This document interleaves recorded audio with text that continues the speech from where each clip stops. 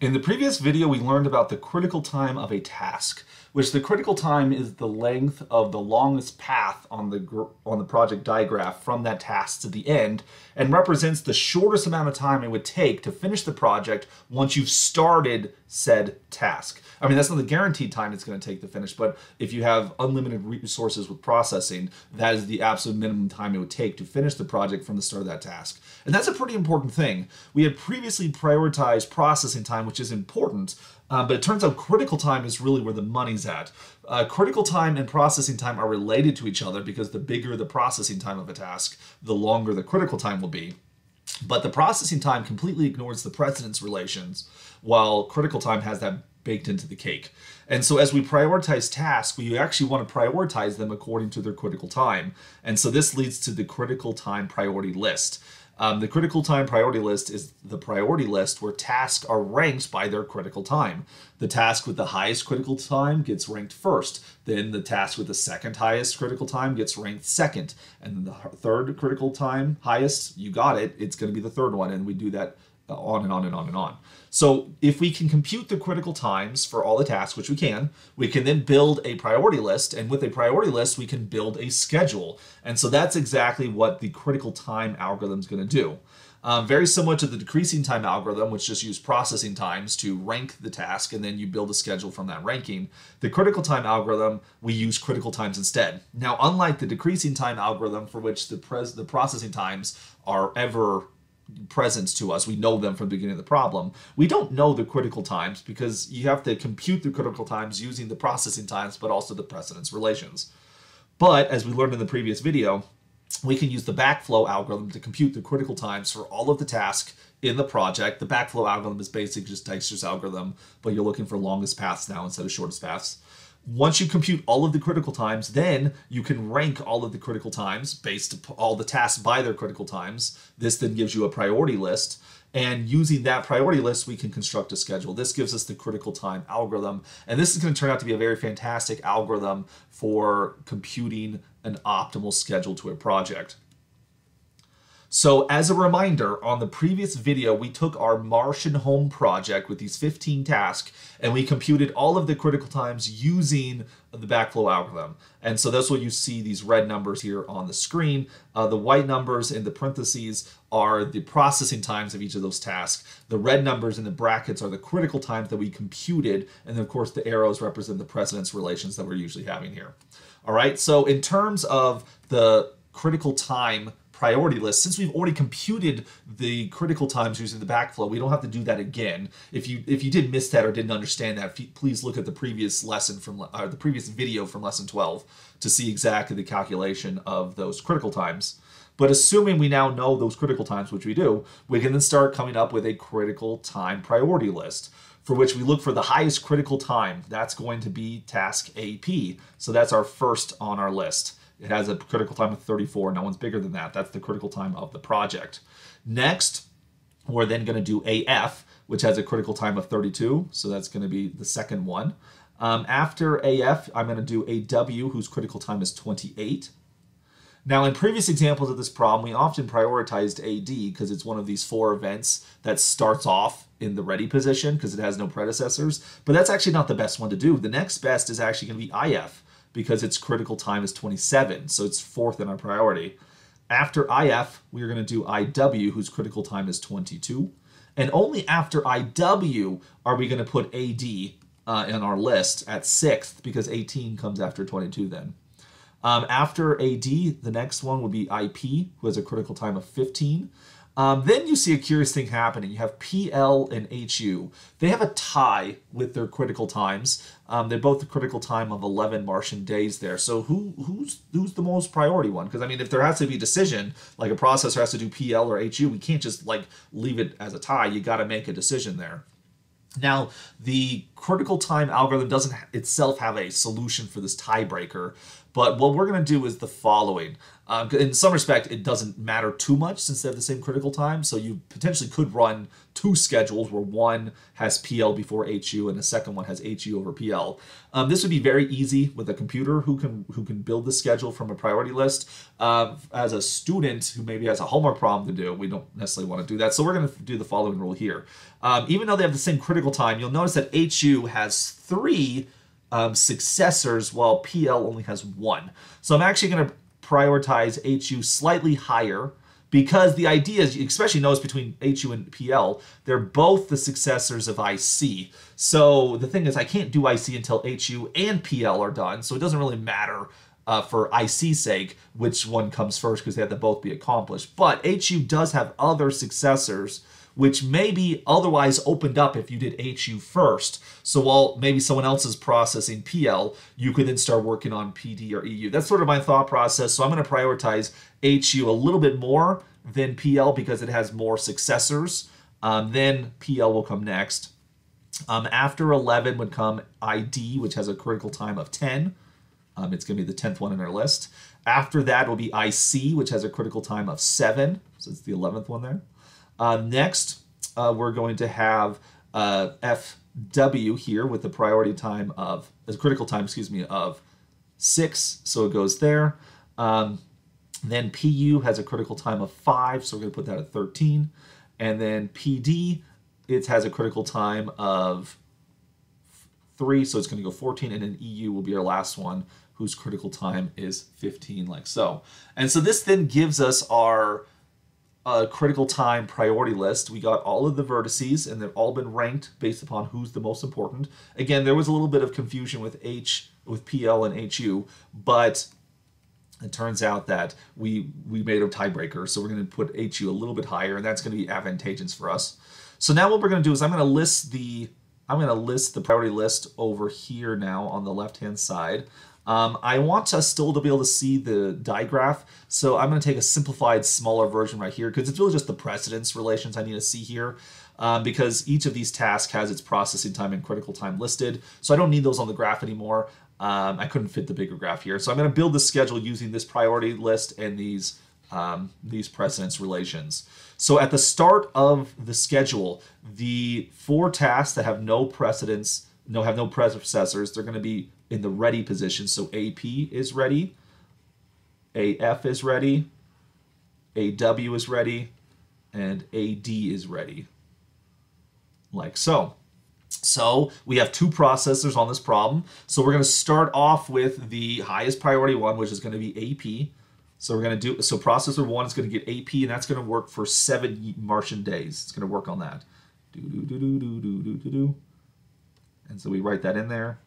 AP. All right, I know it's not the easiest thing to see there, but that's our schedule there. What is processor 2 going to do? Processor 2 then will take the next highest priority, which is AF. That'll take 5 days to accomplish it. And so we're going to get AF right there. Okay. So then the next one, so we're going to fast forward until day 5. Once we hit day 5, then AF will then be completed. Looking at the graph here, AF precedes IW, but AP is not done yet, so nothing opens up. So the processor then is going to grab AW right here. We'll do that one in red. AW takes 6 days to compute. So since we're currently at day 5, we're going to go up to day 11. Like so. AW, like so. And so then we go from there. Fast forward to day 7. At day 7, AP will then be done. Okay, so since AP is done and so is AF, that opens up IF. So IF is now available. It's ready. It has the highest priority of any ready task. So we're going to give IF to processor 1 there. So IF takes 5 Martian days to compute. We're at day 7 currently. So this is going to go up to day 12. Fill that in there. And so this was task IF, like so. And so then we proceed from there. So the next thing to check is at day 11, AW will be completed. At AW, AW precedes IW, but so does IF, which is in execution right now. So IP is not going to open up yet. So that means AD is the task that we're going to have to do next. So for AD, that'll start at day 11. It's going to go for 8 Martian days. So that's going to give us to day 19.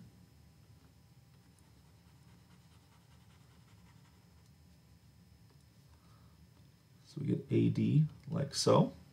Then we fast forward to day 12 at this moment. At day 12, task IF will then be done. So since IF is now done and AW is already completed, that's going to open up IW. It also open up PL. So IW is ready and PL is ready. We choose the higher priority one, which is going to be IW. So IW comes next. It takes 7 days to complete. We are currently at day 12. So 7 plus 12 is going to be 19. So it's actually going to terminate the exact same time that AD is going to terminate. IW, like so. And so then let's fast forward to day 19. On day 19, IW and AD are both going to open up. So with IW open are now completed, it opens up IP. But since AD and ID or IW are open, that opens up ID as well. Like so. And so at this moment, we're going to give processor 1 the highest priority job, which is going to be IP.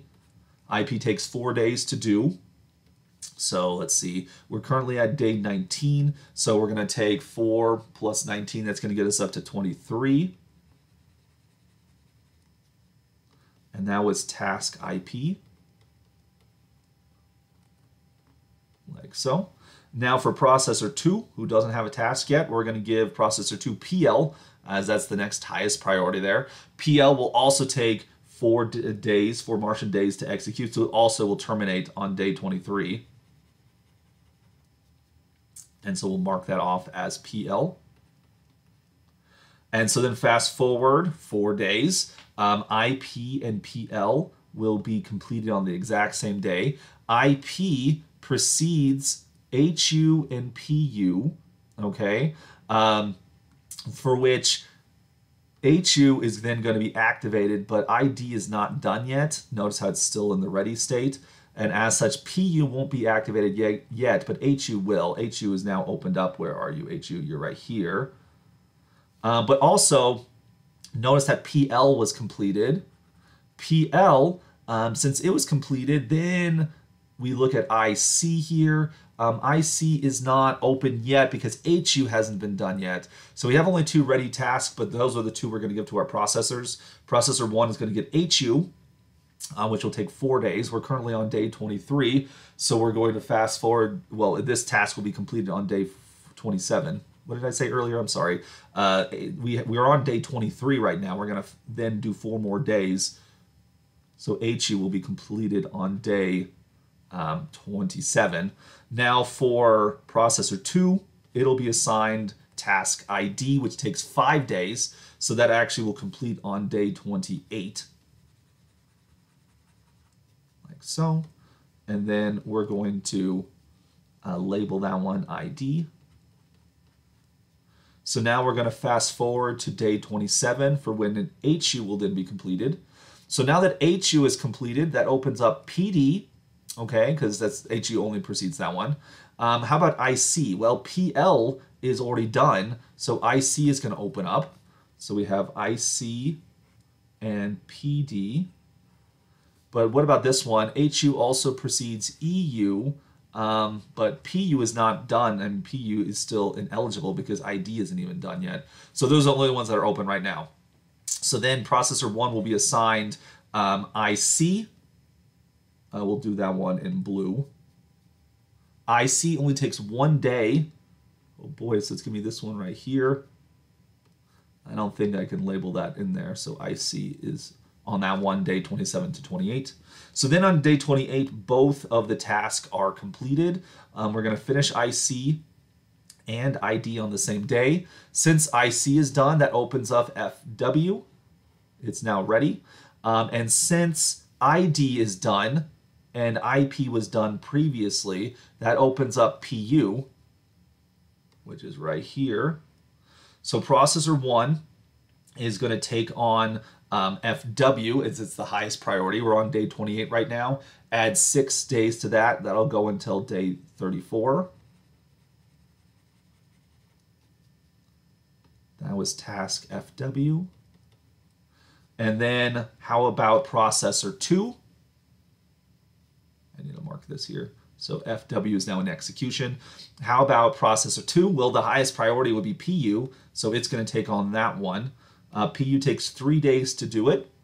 So since we're on day 28, that's going to take us up to day 31. And then we'll label that one PU. So then the next day to check in is on 31 when PU is now done. With PU being done, it proceeds EU. EU, since HU was already taken care of, EU is now ready, although it has the least priority here. So it turns out PD will be given to processor 2. It takes 3 days to process. We are currently on day 31, so that'll then terminate on day 34. So that's PD. So then fast forward to day 34, PD will be done.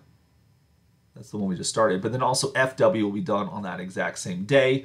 EU is the last task. It's currently open anyways. So we're then going to do it for 2 more days. So from 34 to 36. That'll be EU. As for processor 2, there's no more tasks to do, so it's going to have to idle for those last 2 days. And so that then gives us the finishing time of this project turned out to be 36 Martian days. Oh boy, we worked through that one and found our finishing time. Let me show you a much prettier designed table, one that's done by the computer and not by my my drawing right there whatsoever. But you see the exact same task that we saw a moment ago.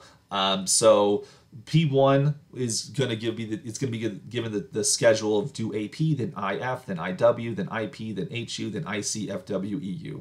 Processor 2 will then be given AF, AW, AD, PL, ID, PU, PD, and then idle for the last 2 days. That does give us a a finishing time of 36 Martian days. And this is a great improvement compared to the decreasing time algorithm that we saw in lesson 11. Just as a reminder, when we did the decreasing time schedule, we actually took 42 days. So huge, huge improvement. Now, just like the decreasing time algorithm, I do have to point out that the critical time algorithm is still a heuristic algorithm. That is, it's a fast algorithm, but it doesn't guarantee that you get the optimal solution. It turns out that for this project, the critical time, the critical time for the project is 34 days. So the fact that we were able to get 36 is fantastic. We got really close to the critical time, but it turns out with 2 processors, you can accomplish this task in 35 Martian days. Looking at the following schedule, I'll let you study that for a second here. We'll talk about it. So you compare that to the 34 critical time. So we're only 1 day short, but look here, there's no idle time whatsoever. So that's how I know this answer is efficient. It's the optimal solution. There's no idle time as opposed to 2 idled days for P2 on the previous example there. You can't improve a schedule if there's no idle time whatsoever. And it's only 1 day short of the critical time anyway, so that's fantastic. This would suggest to me that having a 3rd processor would not be a very efficient thing because we can't do better than 34 and we can get 35 with no idle whatsoever. So a 3rd processor would probably not be very helpful for this project here. But where did this come from? Like, okay, I can see why it's optimal because there's no idle time, but how do we improve it? Well, it turns out that the critical time algorithm, it's not guaranteed the optimal solution, just like with the traveling salesman. It's a heuristic algorithm. It's fast, but gets a really good answer. But As opposed to some of the traveling salesman problem algorithms we saw, the critical time algorithm gets really close to the optimal solution, even if it's not perfect. It turns out to get the optimal solution, you can run the critical time algorithm and then play a little bit of Tetris, right? We got to move our blocks around to fill in things. So like notice what happened here. Let me highlight here. What I did is to get the final answer, I just played Tetris a little bit with these ending blocks here. Instead of doing IC right after HU, I actually moved PD there instead. PD has a long processing time, but IC had a slightly longer critical time, and so that's why it got prioritized the way it did. IC has a critical time of 7, but a processing time of 1, as opposed to PD, which has a its critical time is 3, but its processing time is 3 as well. Excuse me. So the idea is that the reason IC is so expensive is that FW that follows it is 6 days, and IC has to precede it. So this chunk right here takes 7 days to process, but there's nothing that follows it, so it doesn't have to happen at this moment. So the thought is if I move this IC FW chunk downwards and put something like PD beforehand, you can see how this worked out here. The thing is we can't do PU at this moment yet because its predecessor wasn't done yet, but PD was ready to go. You could do it right then. So you give processor 1 PD instead, and then when you're done with that, you do PU and then EU, and then you do this chunk, this ICFW right here. Because again, after all this is a chunk of 7, nothing follows it, so we have some freedom near the end. So I just kind of wiggled things around and actually made it work. That doesn't always work, but you can still improve the critical time algorithm by sometimes playing Tetris and moving a few blocks around and seeing if you can improve it. And so that then brings us to the end of lesson 12 and also to the end of our chapter on scheduling. Hopefully you learned a lot about scheduling in this chapter. I hope you did. If you did learn some things, please like these videos, subscribe to the channel to see more videos like this in the future. If you have friends or colleagues who might benefit from these videos, please feel free to share them. And as always, if you have any questions, feel free to post them in the comments below and I'll gladly answer them as soon as I can.